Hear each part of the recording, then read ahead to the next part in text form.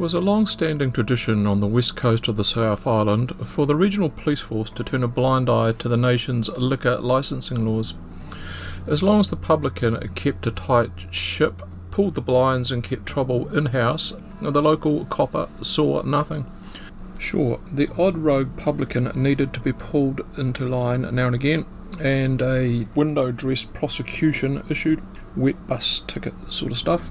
The local constabulary had good reason for this unwritten policy.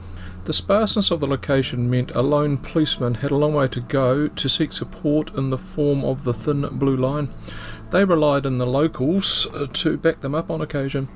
Their kids also went to the same school with the locals, and the wife had friends in the community.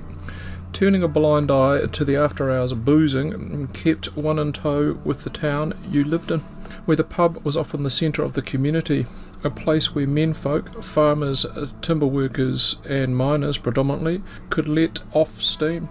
6 o'clock closing may suit city folk with metropolitan working hours, not a miner exiting the underground at 5 dying for a cleansing ale. To employ a modern term, pubs were part of the West Coasters' DNA, and woe betides any interloper that was going to try and change that tradition. That interloper had a name and a title. Police Inspector C.W. Lopdell. This Wild West attitude to serving alcohol was going to end now he was in charge of Greymouth. In doing so, ignored protestations from even within his own force. A crackdown on pubs in the town wasn't going to go down well. By the way, I counted 19 pubs in and around Greymouth in 1932. I'm bound to have missed some though.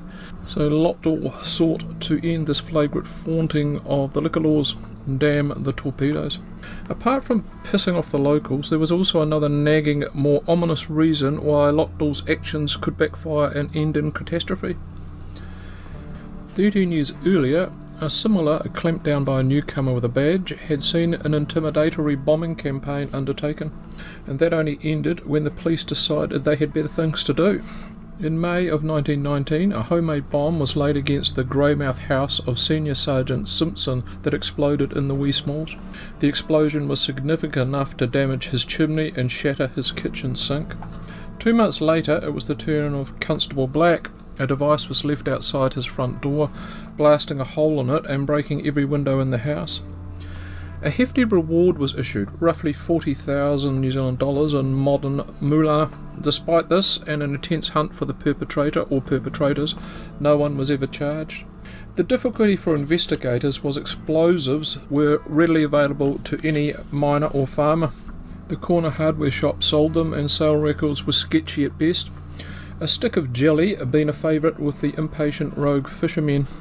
And if the obvious motive was to stem the early pub closures by one of the regulars, that suspect list would have included 1 and 2 men.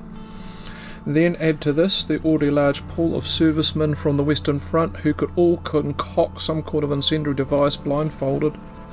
To clamp down on after-hours boozing was therefore to tempt fate, rekindle the passions of the 1919 bomber.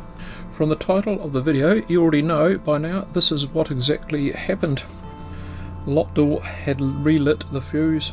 The liquor raids began in town shortly after his tenure began, as did the bombings, starting with his house. At 1:30 in the morning of October the 5th, 1932, a bomb was lobbed onto the roof just above his kitchen and exploded, tearing off the iron roofing and devastating the entire kitchen.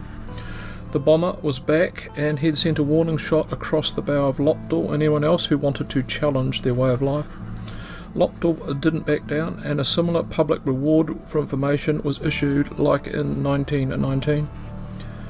That was also met with equal disdain from the community at large, as before.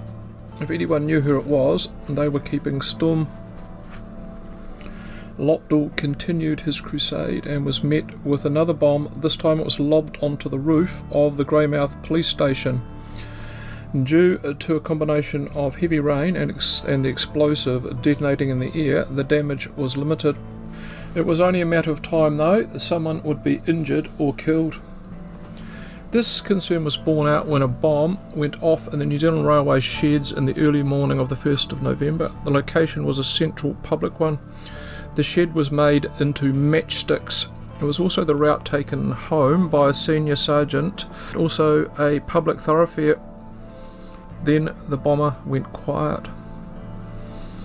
He resurfaced 2 years later in 1934, just shortly before Lopdal was transferred to Hamilton. In his wake, he had left a heavy workload of publican and punter prosecutions for the courts to work through. By now, anyone caught after hours was also facing a fine if convicted. The bomber's venom was now directed towards the judiciary. In May of 1934, the Chief Magistrate Henry Morgan was in the crosshairs, and this was rather a silly road to go down. Up to this point, anyone appearing in front of the court on the West Coast in relation to provisions of the Liquor Act were receiving token fines, making the whole police crackdown exercise almost redundant from the go and a waste of police resources. Lopdal had gone to an effort to bring this sentencing anomaly to the attention of the police commissioner. That got zero gravitas. An identical historic modus was followed here in terms of the bomber. An explosive device was lobbed onto the victim's roof in the early hours. And this is it. The house. You'll notice Morgan's place is a rather large two-storied construction on a slope. Only this time Mr. X had too much spinach for dinner that night and flung the bomb either too hard or skew with, so it either went over or to the side of the intended target's roof and landed on the neighbours, taking out their skirting. Just weeks later, the last bomb was set off. A harbourboard shed, which itself stored explosive. The intent here was not just to intimidate, but to make a decisive statement no one could ignore. Fortunately, the result was not the fireworks display the perpetrator had envisioned, a bit of a fizzer. So who did it? This one reads like a book on Jack the Ripper. Every suspect that crops up has merit, but nothing that gets them fully over the line. Unsurprisingly, that list includes a number of pub owners at the top. Ex-miner John Darwell from the Union Hotel. The Union bore the brunt of police attention and was the unofficial HQ for those who wanted to return to the status quo. Then there was Patrick Keating, owner of the Central, who was happy to tell the entire township he viewed the bomber as a Robin Hood-like character. That didn't go down too well with the now traumatised citizens. They wanted him caught. Then there was Richard Trembath, who seemed to possess information only the bomber would have knowledge of. Still, maybe he was merely close to the actual offender.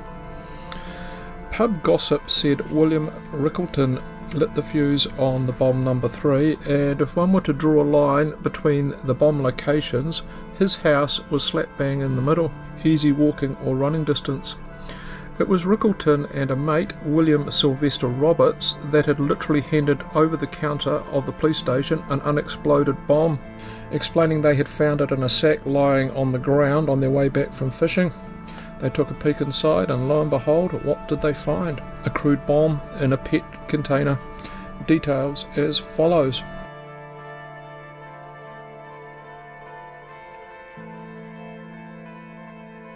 If that wasn't sus enough, Rickleton was also drinking buddies with John Darwell at the Union.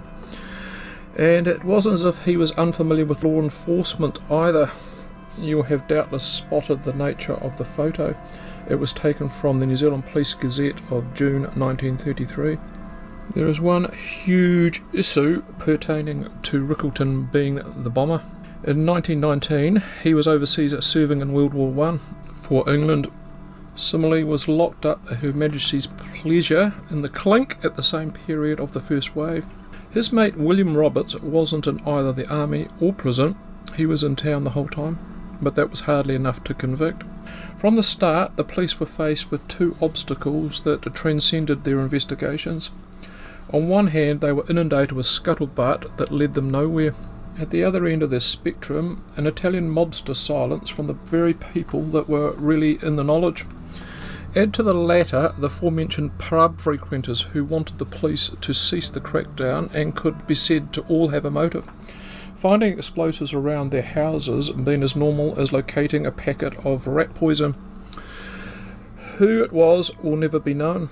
The lead detective on the case, Holmes, came to this conclusion, which has stood the test of time. There does not appear much likelihood of the matter ever being definitively cleared. If you like this story on Greymouth, Things from the Coast, why not take a look at this little number? And just 10 miles away, there was a small gold mining town called Notown. Yep, Notown. On the very outskirts of this town, which no longer exists and now lives up to its moniker, New Zealand's largest armed robbery occurred. When I did the video, the value of the gold stolen was $1.6 million US. And check it out, there's a link in the description below, people. I would now like to personally thank my supporters from the West Coast for plonking their content on their respective community Facebook pages. The video of Gerald Cover, the Karamea Hermit, the Blaketown Beach Tragedy, and to mention a couple. And coasters are salt of the earth Kiwis who embrace their rich and interesting history. A small thing like putting one of my videos on social media makes a hell of a difference for a non-profit study room operation like my own. YouTube is a platform which tends to promote the big boys, with subject matter directed to a bigger audience. Still, onwards and upwards, and bye for now.